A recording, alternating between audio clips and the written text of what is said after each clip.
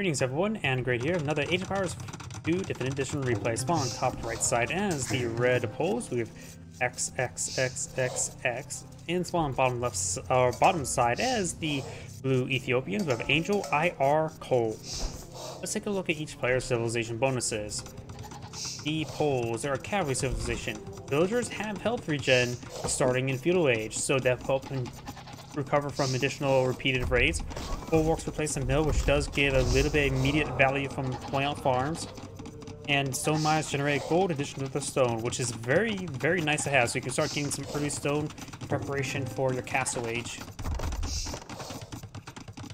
Unique units is the oblique, which is an armor-ripping unit, as well as a winged hussar, an alternative to the final hussar. Unique text is sacrilege privileges. Knights cost 60 pellets gold, making them pretty close to trash, but not necessarily trash. And Lyctic Legacy, light cavalry deals trample damage. Team bonus is scout cavalry, light cavalry, and hussars do +1 attack for the archer, making them more effective as a counter. Blue over here, the Ethiopians, they are archer civilization. Archers fire 18% faster, receive additional food and gold when based on next age. Pikeman upgrade is free. I wonder if that does not appear to affect halberdier based on that wording. Unique in it is a short-tail warrior, which I'm not familiar with what the short-tail warrior does. Raw air, short-tail warriors and camel units receive -3 damage from mounted units, making it a bit more effective as a counter to cavalry, or at least make them as a soft counter to hard counter. Portion engine increases blast radius of siege workshop units, which is very effective for the Onger line. And outposts get +3 in the line of sight and cost no stone, so you can go for cheap, even cheaper outposts there. They're like, what, 25 wood without the stone costs? The stone costs like 5, something really cheap as well, but you don't have to worry about that anymore. The scout villager there does lose a scout in return, but that's probably a great trade for red. Right now, red has 26 villagers versus the opponent's 24. Lose a little bit behind producing villagers, and now they have the scout trying to hack apart this house.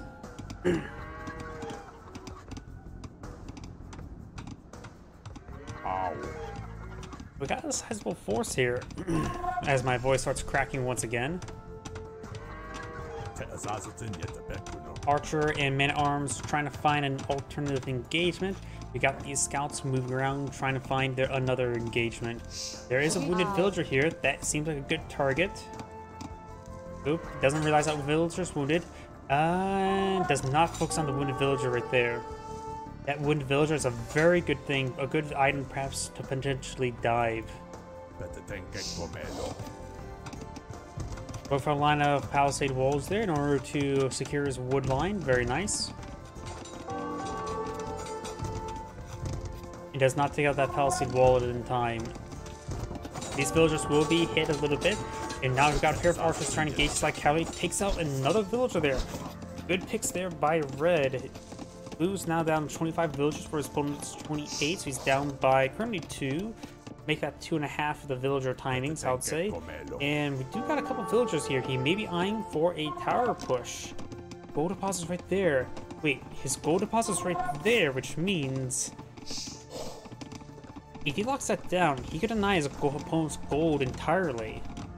This is a bit of an oversight, him not taking out that or securing that gold. He's going for this tower, trying to deny the wood, in which that is only wood deposit in his walls as well. But it will be easy to re-wall in this little wood deposit here. Just simply extend out this way, put the lumber camp over here. Blue's advancing forward with a sizable force here, with 3 archers, 3 man-at-arms, 1 spearman, 1 scout. Got some defensive skirmishers here, very nice. And these archers could advance it forward and deny this gold. This gold could easily be denied of his opponent. Trying to go for some palisade walls there. Oh no, these are full stone walls. Oh. These hits there on these villagers, very nice. And now Blue's lost a large number of villagers. He is actually in a pretty good position right now, able to take the aggression to his opponent. He also has a bit of high ground there to fight those skirmishers from. He does have fletching. Skirmishers have fletching as well. After all, everybody needs a stabilized throwing spear.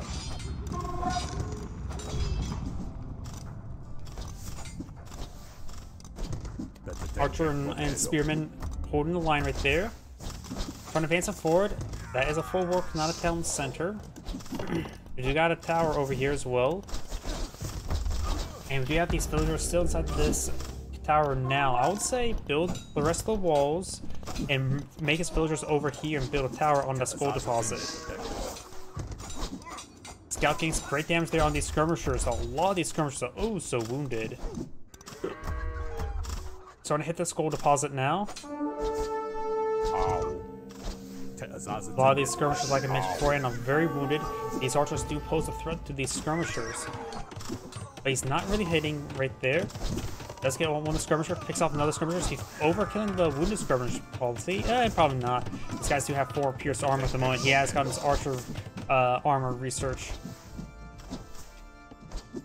Those are still inside this tower as well. And I do have these archers falling on back.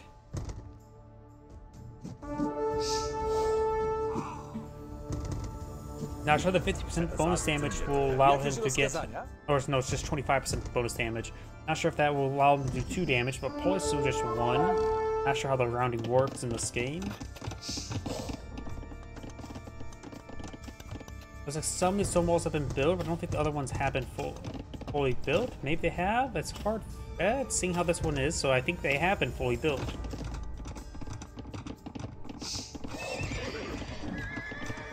A bit of stone there. Oh yeah, the poles, they can generate gold from stone. So denying the stone deposit doesn't mean he actually denies any gold income. So he could actually claim the stone in order to get the gold. Don't go for gold, try to go for silver instead. Yeah, that's a horrible joke. Villagers now backing out of that region. Remember as well, oh, blue actually has a superior number of villagers mode. Very nice.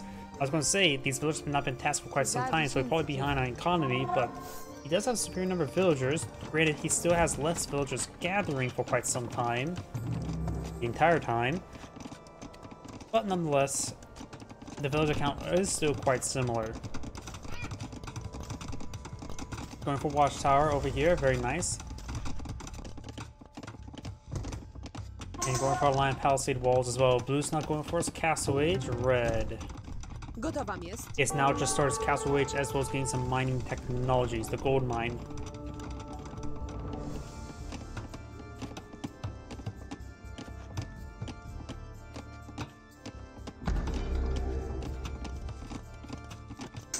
Sorry if you hear my microphone when I'm sitting down my drink. It's attached to the same table I used to set down my drink.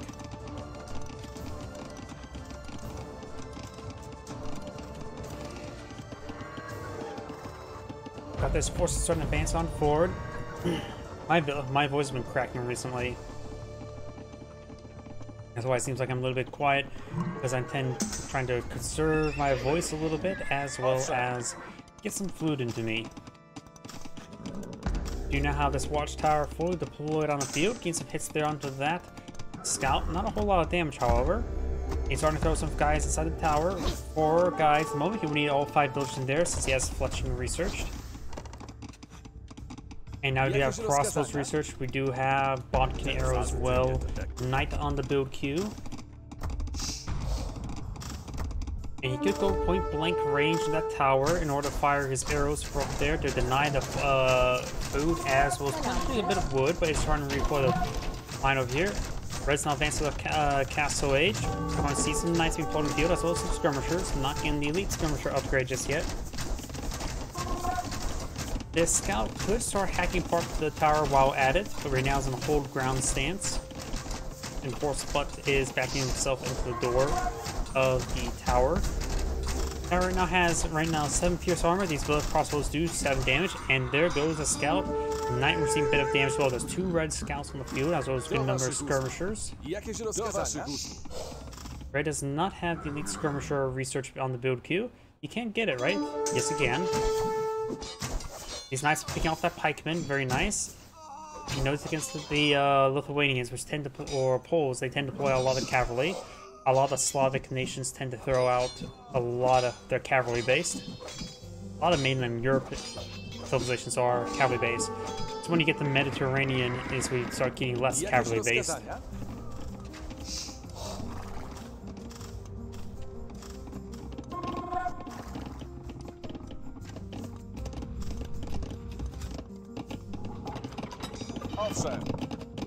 got these crossbows moving around. You have these knights pursuing the knight. And you get these crossbowmen being pursued by knights as well. So red is pushing back his opponent. We got 10 villagers on a single build queue. That's not something great. You may want to eye for some additional town centers.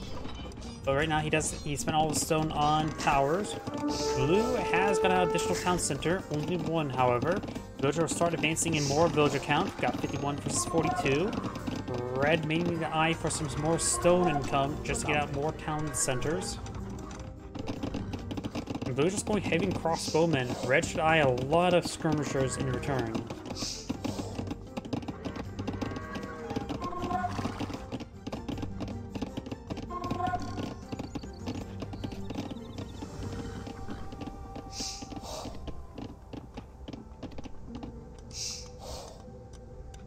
Knight advancing forward, trying to get some slices onto these villagers. Ow.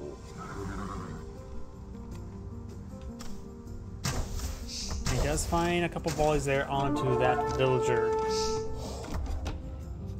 So that tower up there, crossbowmen trying to engage these knights. Blue's knights can easily go down, but more of these knights are severely wounded. In fact, one has, well, I thought that was 1 health, but it actually has 5 health. Has 4 pierce armor, so the crossbows will take it on 2 hits, not 1 hit. We do got a single scorpion now pulling a few. Knights mates forward, may find some hits there. Skirmishers doing a good job warding away these crossbowmen. Blue's eyeing for more crossbowmen now, as well as more villagers.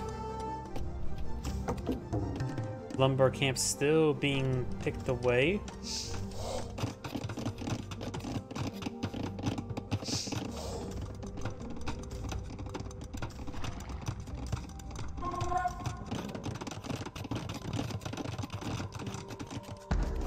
Another mining or lumber camp over there, cleaning up. Will be making breaches his own little walls there. There's some safe wood deposits there, and you can perhaps pick up some fishies.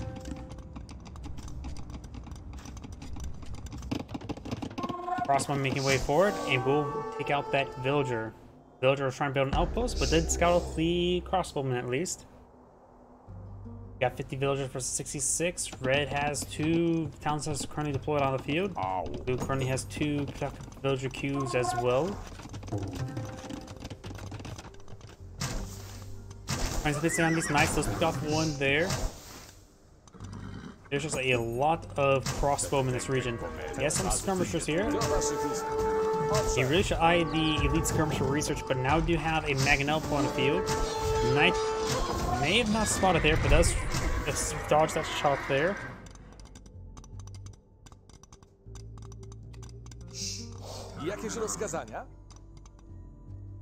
These 21 crossbowmen really don't stick around these siege weapons. The scorpions down to 2 health. It will take 2 arrows to finish it off.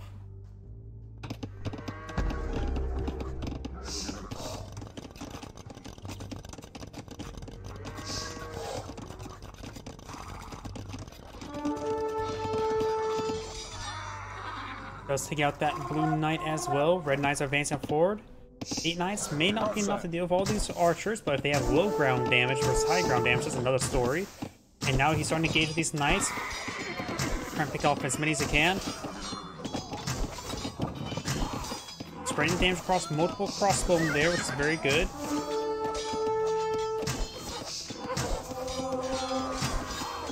He does back himself into a corner there. So now he gets a stand fight. Counselor is also firing some arrows as well. Blue's knight does get picked on off. Looks like these crossbowmen may go down right there. He does decide to abandon that area when there's only 1 crossbow left, so good engagement there by red. Skirmishers, however, may pick him off, finish him off.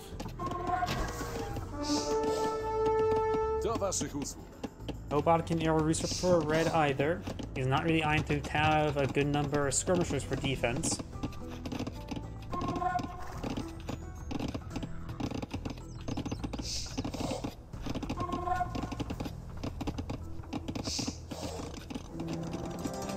Big wave of villagers now advancing on forward, trying to deploy a castle on the high ground. Very nice. Which may deny us gold deposit there, but his opponent's gold deposit is actually, it's been largely consumed, while this gold deposit still has plenty of gold remaining. Though there's still a small gold deposit over here for blue to claim if needed. And no, he's not eyeing the castle on the high ground. He's going for the castle right next to the wood line, and that should be ranged in the town center as well. Got the aggressive town center or castle being put on field. He should have enough villagers here to get it built without losing it. Now Blue's eyeing for a defensive castle on the high ground. Red's Maganelli is pushing forward, trying to find an angle on these villagers.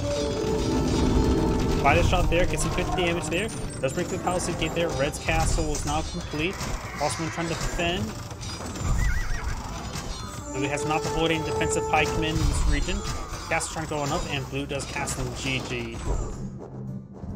Oh, the Zangray saying, thank you for watching, and on to the next replay.